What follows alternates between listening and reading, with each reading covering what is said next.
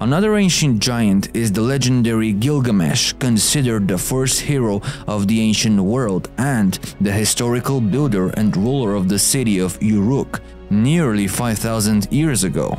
The poem that tells his story is the Epic of Gilgamesh, is the oldest known epic poem in existence and also includes a flood myth almost identical to the one found in the Bible thousands of years later. Gilgamesh was the son of the goddess Ninsun and the king priest Lugul-Banda. He ruled for 126 years and had superhuman strength.